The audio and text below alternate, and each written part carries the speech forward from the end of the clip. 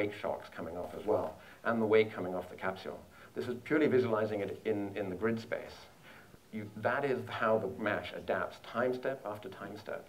And we apply this transform over and over again. Every time we modify the flow, we reapply it, figure out where does my resolution need to be now. You know, I've got my grid at time t, my grid at time t+1. What did I have? What can I coarsen? What do I have to refine? And so at each of these grid points, we do calculation.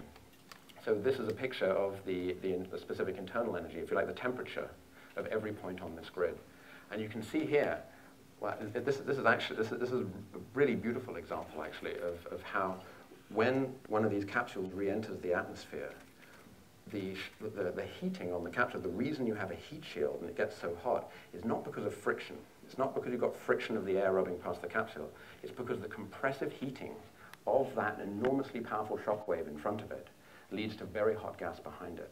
And you can see the front curve of the shock with unheated gas. And you hit the shock and boom, suddenly it's bright red, yellow. It's extremely hot right in front of the capsule there. And that's why we need the heat shield on the capsule. What I love about this is actually the trailing edge. You can actually see where those two shocks coming from the back have combined, and they've reheated that gas, and you're getting an extra hot bit of gas in the wake there. It's absolutely beautiful. So let's see this in action another time. Here I've got, and this is kind of like the most basic of CFD simulations. This is subsonic flow. I've got an object, and I'm just looking at the vortices being shed off my object. If your CFD can't do this, then you should just go home, because there's nothing else.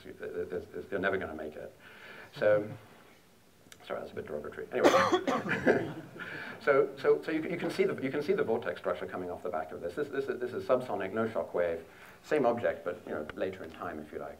And you can see the detailed structure following it in its wake. So if we play that again, and this time we superimpose the grid lines over the top, you'll see how the grid lines map and follow exactly where that flow is.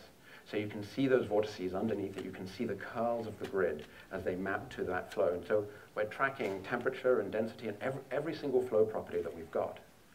The grid is adapting to so that we lose none of that detail, or at least no more of that detail than we've specified in our lossy, in our compression tolerance. So great. We've got a mechanism to get a grid, and it automatically adapts to not just our objects in the system, but to the flow around it. I don't have to map an entire giant high-density wake to capture that vorticity. It just automatically conforms itself to that vorticity. That's incredibly helpful. It saves me an enormous amount of compute power.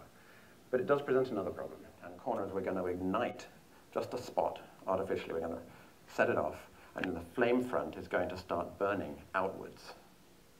And it's going to first burn outwards in a bubble, but these are walls. The top, the bottom, and the left-hand side are all walls. So the pressure waves and the expanding bubble is going to bounce off the wall and come back in. And you're going to see it crashing into this expanding bubble of flame and distorting it with really interesting turbulence effects. We're looking at density here, so as things burn, it gets hot. The dark blue will be low density where it's hot, and you'll see all of the acoustic waves start traveling around. So as it expands, first the bottom and the left-hand sides reflect. And you've still got pretty steady burning, although you can already see in the bottom left-hand corner things are changing. You can see lots of these waves traveling outwards from it.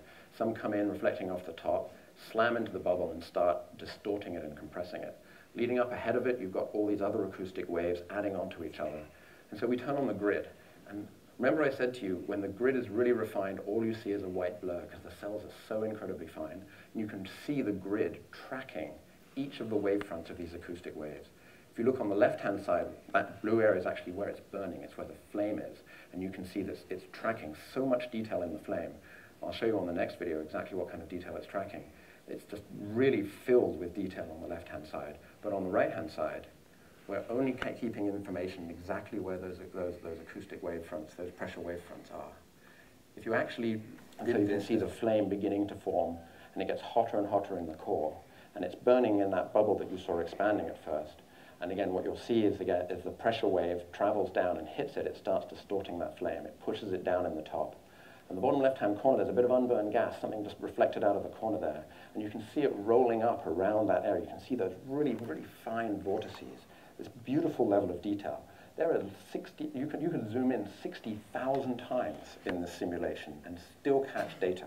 That is how much detail there is on this. And you can see the beautiful, beautiful flame structure forming in the top corner. And all of this is because the grid is tracking every single little loop, every vortex, every little flame front. And so that is a snapshot in microsecond time of how this exploding flame is forming.